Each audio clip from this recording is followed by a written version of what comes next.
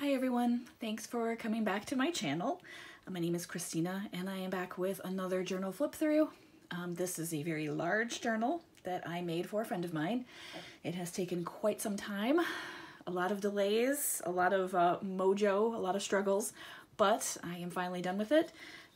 This guy, as you can see, is 9 inches by 12 inches. This was a book about Paris. I pulled the pages out. For various reasons, I just wanted this to be a really large journal in order to fit certain papers into it. As you can see, the cover is, this is a little sort of slow stitched, layered up piece that actually was one of the things that took me the longest. I struggle with covers. I don't know about the rest of you, but it's got a lot of embroidery floss stitching for texture. We've got some little beads that I added on. This is a little lace flower that I made, a little fun button.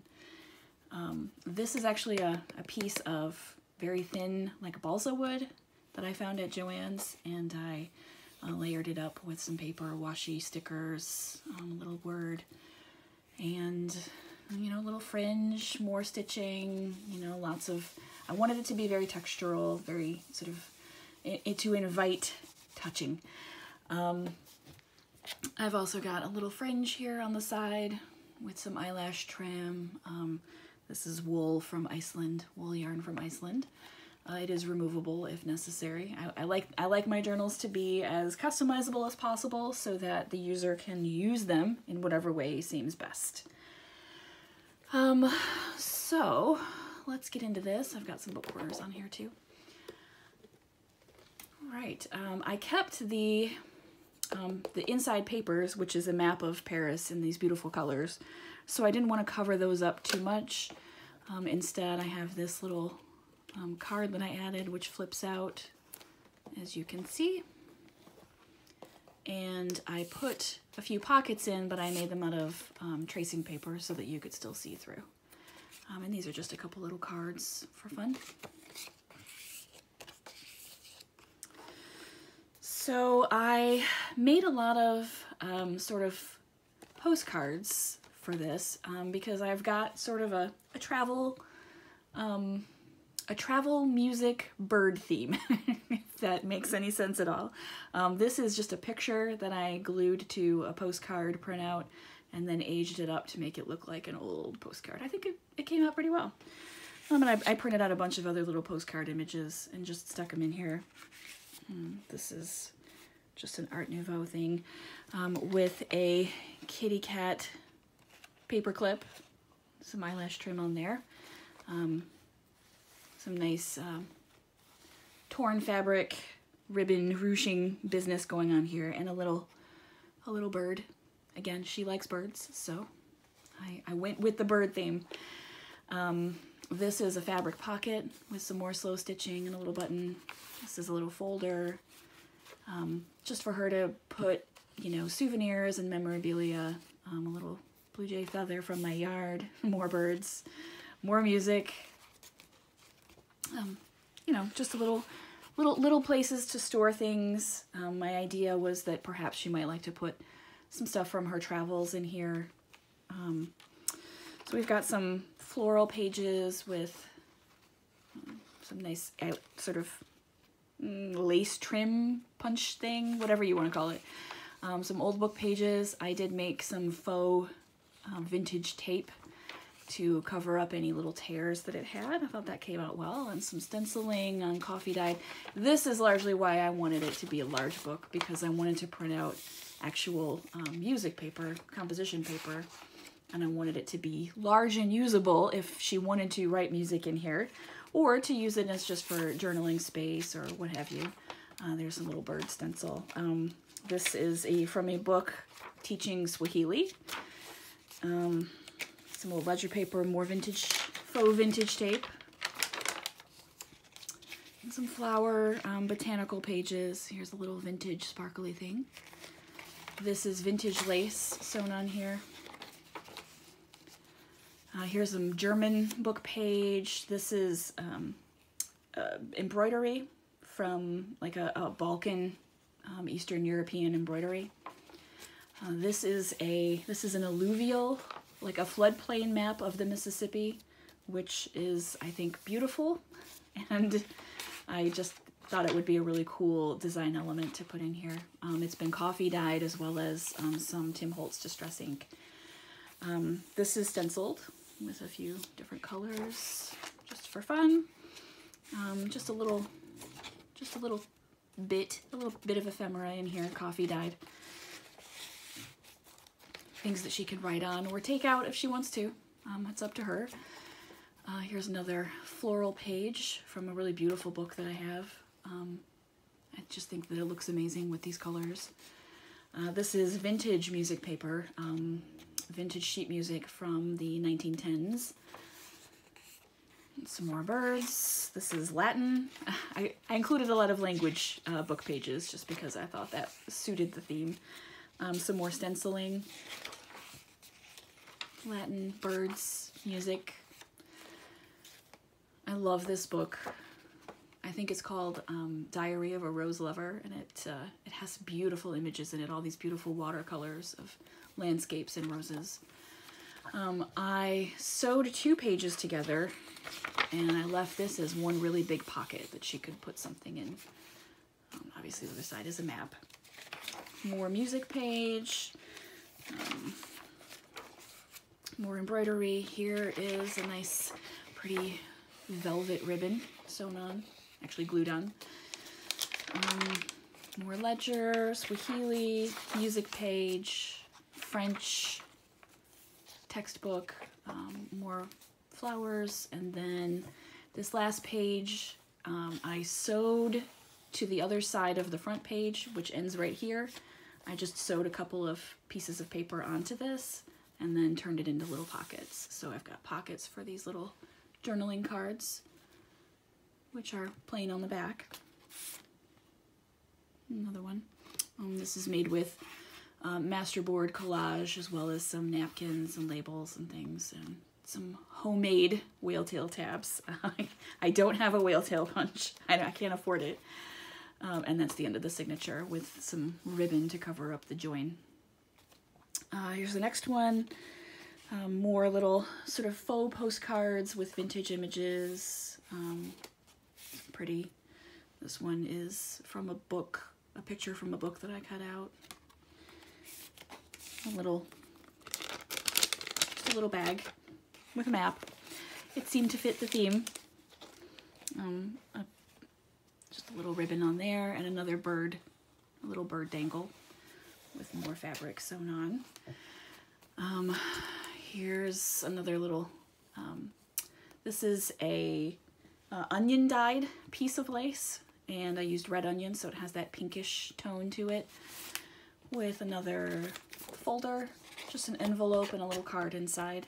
Again, she can leave these in, replace them with something else, use those in some other fashion, up to her. More flowers, Swahili. Here's another page that I've sewn to make pockets. This is just some sheet music. It turns out that Ruby is her name, so I thought this would be fun to include. It's got some other songs on here too, but really it's there for the Ruby. And again, this is more sort of travel images on the back. Little bird stencil. More embroidery, floodplain. You can see I followed the same template for each signature. This is more vintage lace sewn on here. This was coffee dyed with a doily on it, as you can see, just barely. And some more stenciling. It's more of this beautiful book page. Just gorgeous images. A little butterfly stencil. This was coffee dyed with a placemat. And then in the center we have a little bit of Edith Holden book page. Her birthday is in March, just like mine, and she loves birds, so I wanted to include this little page in here for her. And I did put in a ribbon bookmark. And of course, more of the same on the other side. More roses, beautiful landscape. Roses, she likes roses too, in case you can't tell. Some shiny sparkles. More embroidery. And these are just paper clipped on with tiny paper clips, so she can take them out if she wants to. They just have some lines stamped on the back, so she could use them for journaling. It's up to her. Another bird. More of a pocket. This is just a coffee dyed piece of paper that she could write on or use in some way. Pretty flowers on it. More floral book pages. And then here's the last page with the pockets and 2 more journaling cards. More of that Balkan embroidery. I love this paper too with the birds. It's beautiful and perfect for her.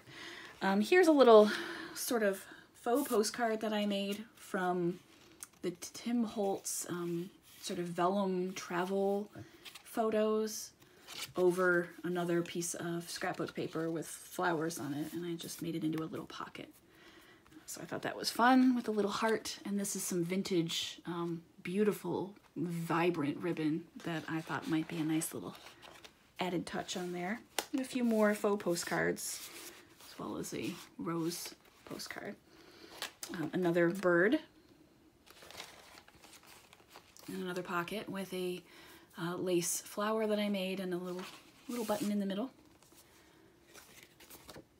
And some more faux postcards inside.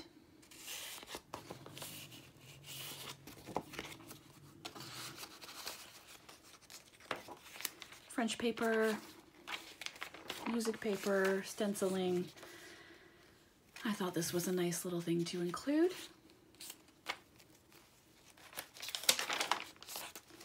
This is actually from a ledger book that was, I'm not entirely sure what this language is, but it was a ledger kept by someone. And I think this is some language, some alphabet from the Indian subcontinent, but I'm not exactly sure. I don't know enough to say. But I thought it was really cool, and it's beautiful. So little butterfly on there. More vintage lace and a little sparkly dangle. Mississippi River. There's more of that doily. You can see just very grungy, this one. Another big pocket that's like a full page pocket that she can put something in with more travel images. And there's that, which is beautiful. This is from 1906. Birds, Latin, more stenciling. I love this right here in the middle.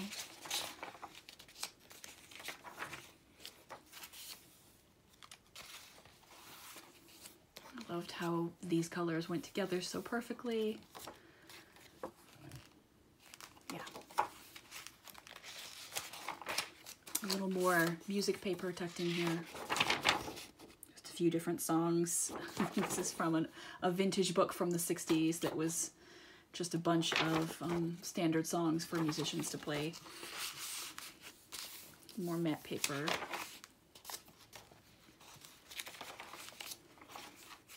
More of that beautiful embroidery. Little ribbon on the edge. Another butterfly.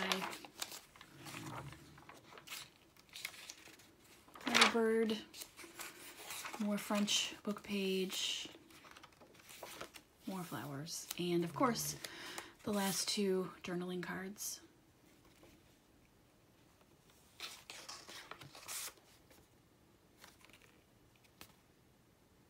This is some old late 1940s map from Trieste, Italy, which I found in a bookstore randomly. And then in the back, again, I have a little pocket here, but I kept it see-through so that you can actually see the map that's underneath here, and just put a few little washi stickers on it for decoration. And here's a little journaling card with more music page on the back. So, I made this with a floating spine. I definitely, now that I've made one, I definitely prefer that over something that's bound into the book on the spine directly. It definitely opens much better, lays flatter. I feel like it's going to be easier for the recipient to use for writing in or gluing in, whatever.